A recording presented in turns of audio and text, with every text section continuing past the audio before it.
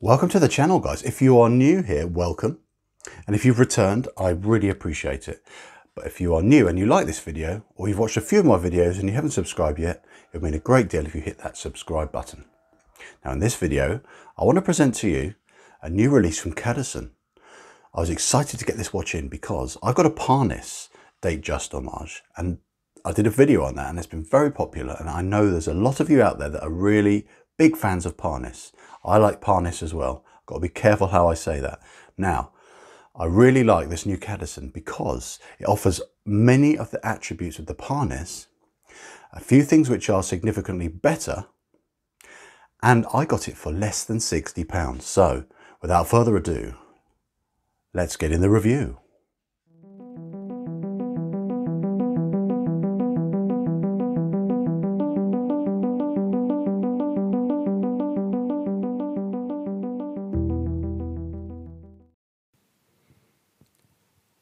So before I do the comparison, I'm going to show you the quick unboxing and undressing of this watch, because out of the two watches in this video, this is my newest one. The other one I've had quite some time now, so I didn't record an unboxing of that.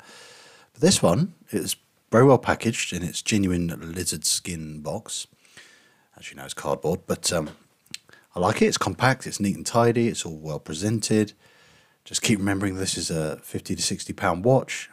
I'm very impressed, very nicely packaged. Then you get it out, and my initial impression was beautiful. The polishing and the sunburst dial is all really good.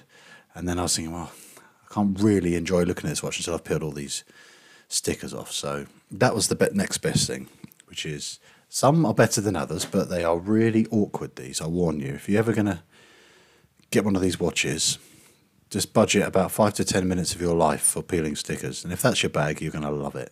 But for me, it just drives me mad. It's too fiddly sometimes. But at least you know your watch is going to come all the way from China and not be covered in micro scratches because it's been jostling around in its little container. So I took a breather and I had another look at it, and I thought, well, take some more stickers off. Here we go. A bit more peeling, a bit more plucking of stickers.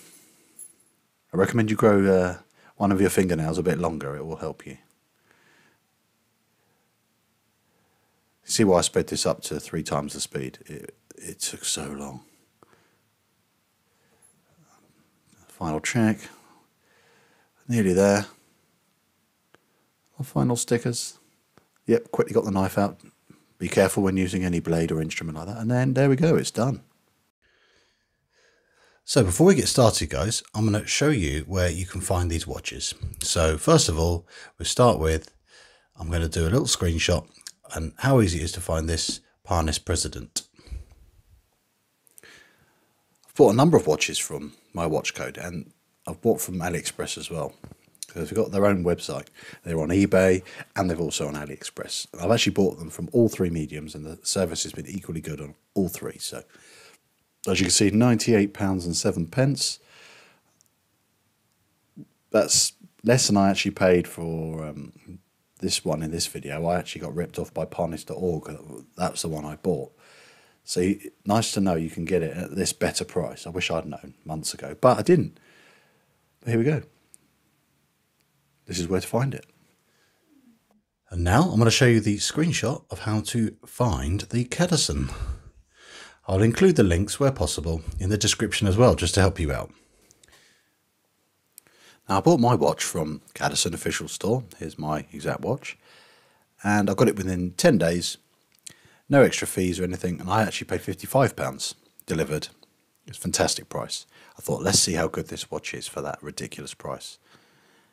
And there's 3 different colours to choose from. I went for blue because I haven't got any other blue sunburst style watches in the collection at the moment. I thought, let's take a look to help you out. Now, what I want to do with this is, you've seen the unboxing of this, and if you want to see a more detailed review of the Parnis, do subscribe and check out my other video I've done for this. It's been quite popular, so you get a good idea of all the stats and specs, but I will recap a lot of that again when I do the comparison, because these two watches are very similar in design. Now, they've been inspired in design by the Rolex Datejust, and I'll pop a picture up of that here, so you can see when I get these out, where that similarity lies. So let's get these boxes open. I've got my Watch Gecko cloth because I'm always getting smudgy fingerprints and I don't want to get into this trend of wearing white gloves. Fair enough if you want to wear white gloves, but I don't want to look like I'm about to polish some balls for a snooker game. So, well, that's just me. Now, as you can see, the key aesthetics to make this look very similar to the Rolex Datejust is they have fluted bezels. See the edge has got that detail. And the reason why that is very nice is it catches the light beautifully. Then this did have a Cyclops. I'm going to show you a little bit later on how I took that off. And the reason why I took it off is because it had very poor magnification. I think if you're going to put a Cyclops on a watch, it should do two things. One, it should line up. Two, it should actually magnify. If it doesn't, you take it off. And I'll show you how. It's literally involving a blowtorch. But just give you a quick idea. One of these is more sufficient. I got this for $3.95 on Amazon. Yes, you can scorch your watch and not ruin it, because you see it's still fine. So don't worry. I'll show you that. I actually used a blowtorch on this watch and got it off. So moving on from, before I get too excited talking about using blowtorches, as you can see, they're very similar. And what I'm going to do is I'm going to run through the stats and specs to show you how similar they are on paper, but then I'm going to give you a little bit of closer look at the little aesthetic and tactile details which make one of these even better value for money. Hint, it's this one, the Cadisen. But I want to show you why. So let's start with the Parnis. I'll put Cadisen aside. This is a 36mm case size.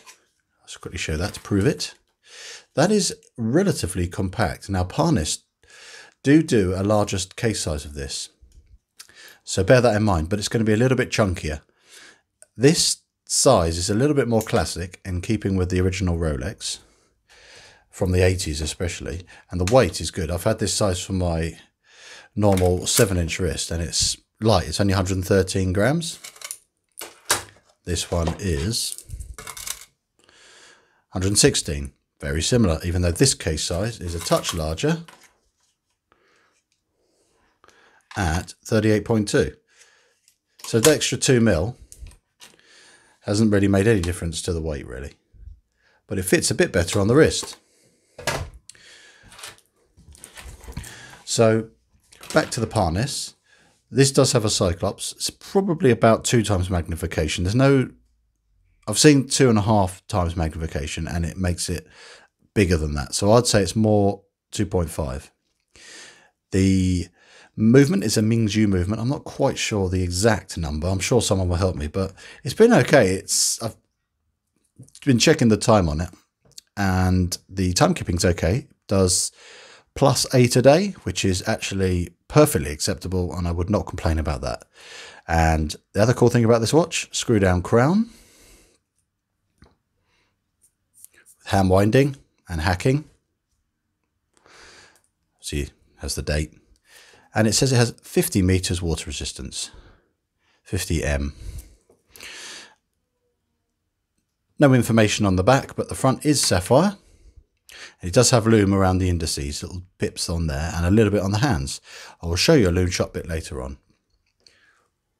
Lug width 20mm, and I think the thickness is quite slim. It's only 11.7. So bear all that in mind. It's, oh yeah, and the bracelet tapers down quite a bit, only down to nearly 16, which is quite slimline. Butterfly clasp, a bit of perlage on the butterfly clasp, so it looks neat, and there is the Parnis name on there. So you get a pretty broad idea of what kind of features you get, what kind of details you get on a watch which cost me over £100, but it's on average it's about £100. So that's the spec, that's the stats. Chinese movement, all stainless steel, and it's fairly decent. I'd say it's well finished, neat and tidy. I'm very happy with this watch. But I was very keen to bring in, as a comparison, Cadisen, because this watch cost me £55, and as you can see from the link I showed you earlier, this currently is approximately £57, so it's only fluctuated a little bit, so that's a significant difference in price. Features, as you saw, it's a little bit bigger, but it still has everything else, give or take.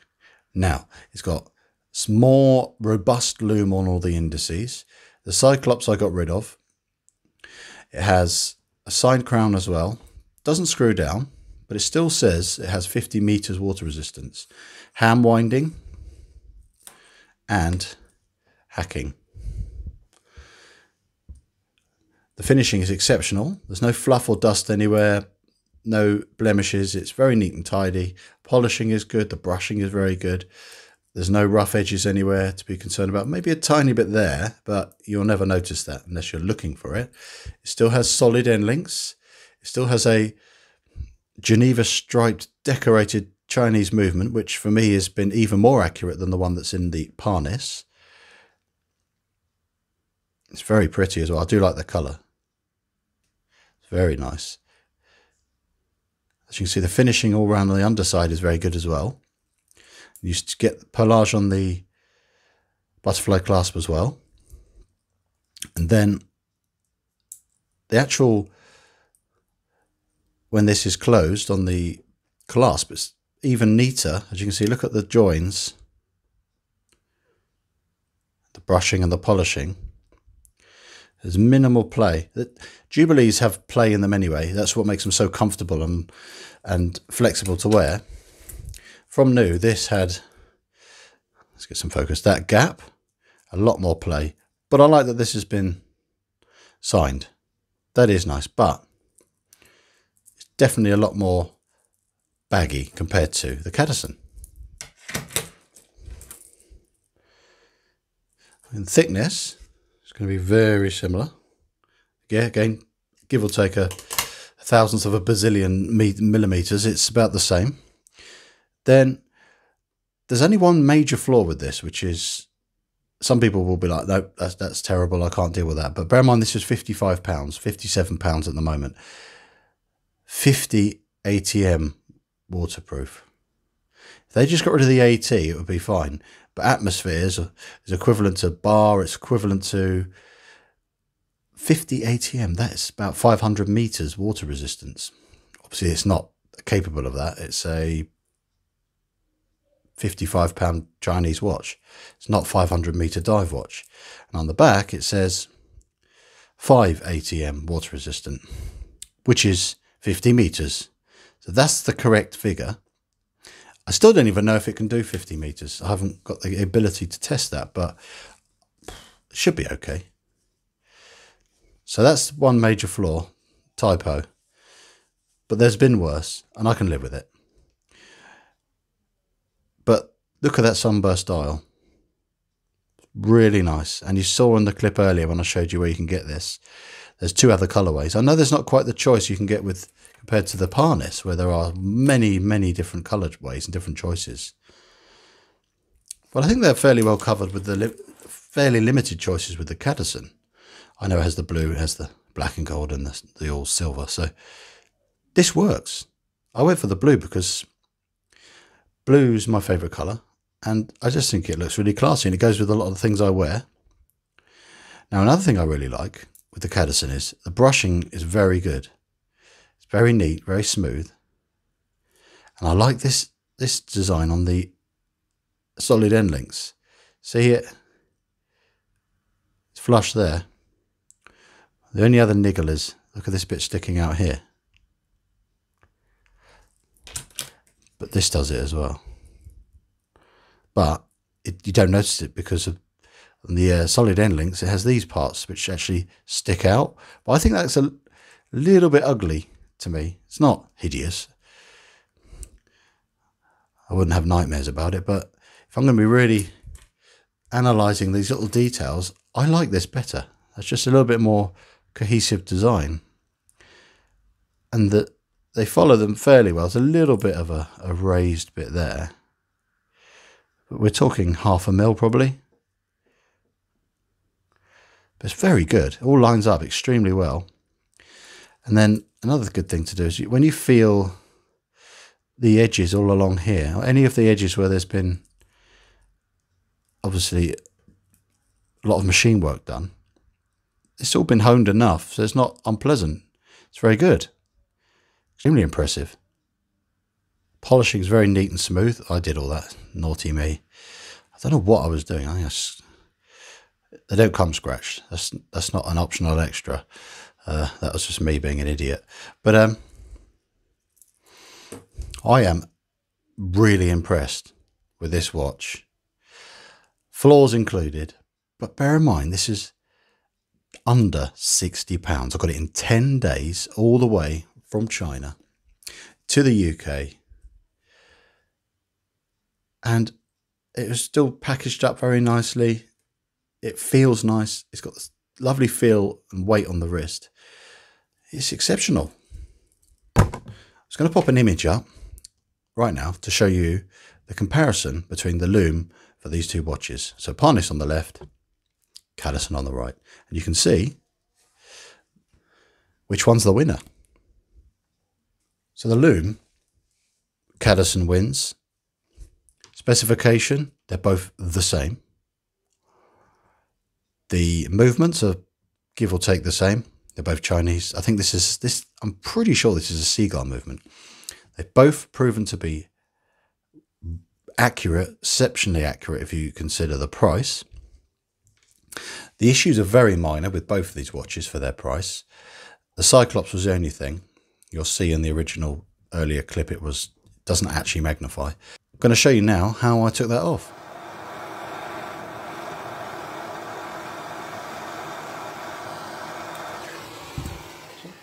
So as you can see, it's a little simple mod. If there's a watch is really close to something you like, and there's one thing that bugs you, there are often ways you can rectify that. Let's say it's a strap, you hate it, take the strap off and put a better one on, put a different one on, and they still don't cost much money. If you don't like Cyclops, you can remove them. If you really, really don't like a watch, why did you buy it in the first place? So let's keep it simple, guys. If you want a Datejust homage and you want to get a watch which is £100 or less, you could buy two of these almost for the price of this one. That is exceptional value for money. So I hope this has been an exciting update for the Cadisen, which I have highlighted its pros and cons, and the same with the Parnis, pros and cons. Cadisen's the winner. So I hope that's been of interest to you guys, and I've been clear and thorough enough. If there's anything you want me to do in more detail about either of these watches, do let me know. I've got some helpful advice from a viewer saying, make sure you do more close-ups. And I was thinking, you know what, I can't believe I haven't done more close-ups. Maybe because I was used to my old camera and that didn't have very good focus and things like that when you got too close. So this camera I've got now is a lot better, so as you can see. It's not bad. You get a better idea of the fit and finish of these watches. You won't be disappointed with either, but if you want to impress yourself, spend £60 on this Cadisen. So thanks for watching, guys, and I'll see you in the next one. And if you haven't subscribed, please do. Bye for now.